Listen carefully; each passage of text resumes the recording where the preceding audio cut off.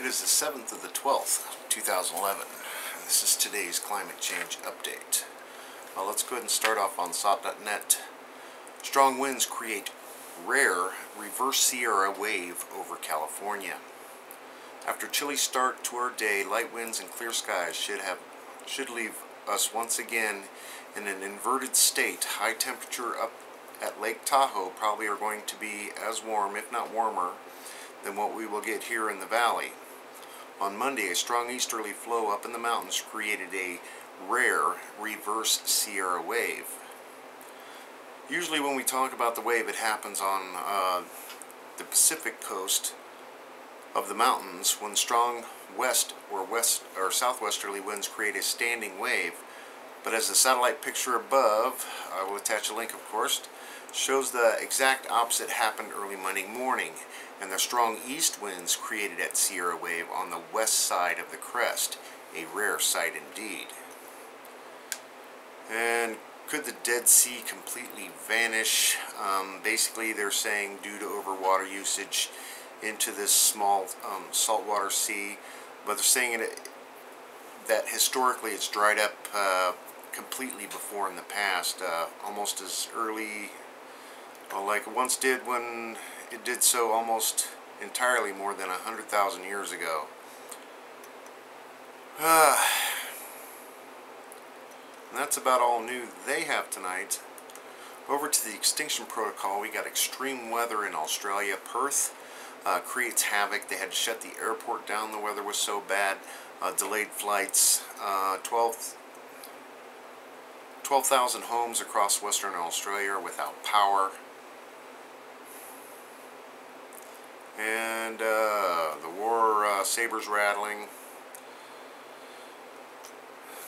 The economy falling.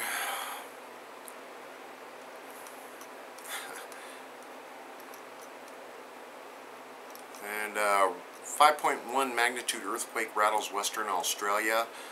This was at 3 a.m. I believe, their local time, back on the 6th.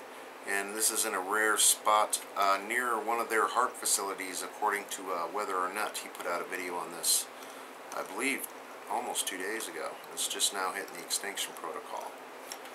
Over to the RSOE today. Not a lot new going on.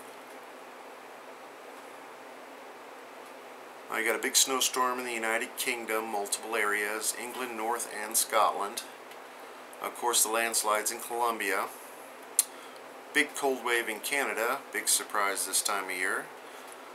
Snowstorms in New Mexico, El Paso. And a town, Uniontown in Kentucky, declared a state of emergency because their pumps they use to drain the rainwater away past the levees, both of them failed, and they got like 2 inches of rain in an hour, and it's just been raining ongoing. They managed to get one of the pumps going, but they're still having problems getting the other one going, and they're saying they're hoping for not a lot of rain, because right now they're saying one pump should make sure none of the houses get destroyed, but they did declare an emergency. And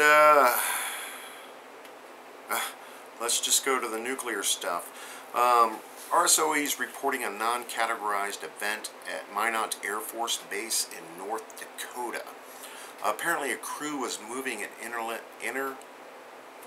intercontinental ballistic nuclear missile from one site to the next. Something broke off of it. The Air Force isn't saying exactly what, and I don't blame them. Apparently it was serious enough they had to call for an evacuation of the area just to make sure it was safe. And they didn't want to report it to the public, but I believe this was like a week ago this happened. So that's just now coming to surface. I'm going to take you to a website, Breaking News Fukushima Diaries. Incinerated ash of over 100,000 becquerels per kilogram is allowed to be dumped into landfills. Ministry of Environment is going to legalize dumping incinerated ash, which is over 100,000 becquerels per kilogram, into landfills. They're allowed to dump incinerated ash of 8,000 to 100,000 becquerels into landslides since this June. Now that they have legalized it, there would be no limit to the levels of contaminated, incinerated landfill in what is Japan. And they're talking about dumping all the contaminated soil into the Pacific Ocean. You got to remember this, the Tokyo landfill is literally in Tokyo Bay. So Japan has become this big radioactive tea bag, and we're all waiting for these reactors to melt down. They had some other stories over on their daily news. Fukushima local government only checked 2.9% of all the rice. Radioactive fallen leaves in Tokyo. Plants tend to catch plumes. Tokyo Metropolitan Government measured radiation of fallen leaves, and it turned out that they were all irradiated expectedly. In this season, people burn fallen ash leaves. At school, they even force students to bake sweet potatoes by burning falling leaves. Now we confirmed that is very risky. Considering the risk that we breathe, the crashed. They're incinerating the garbage. They're burning their leaves. 50 out of 87 green turtle eggs were deformed. Sea turtles are acting strange. The chairman of Sea Turtle Association of Japan found 50 of 87 green turtle eggs were deformed. Normal eggs are 4 centimeters in diameter, but the deformed ones are 6 centimeters in diameter and various width. The smallest egg was only 1.5 centimeters in diameter, and they were deposited early in the morning. So, actual Fukushima worker talks. Water purifying system has never worked. And over to ENE News. I'm just going to read a few of the headlines. SMH, too late to flee Fukushima fallout. Refugees discuss bizarre rashes. Doctors talk of purple spots. Concerned about Tokyo radiation.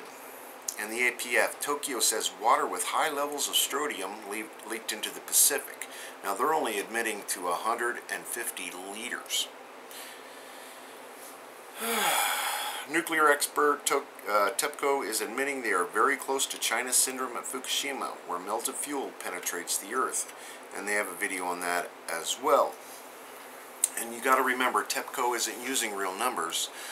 They're using Westinghouse computer models and reporting on that. This is how it should be going on, everybody. See, the book says so.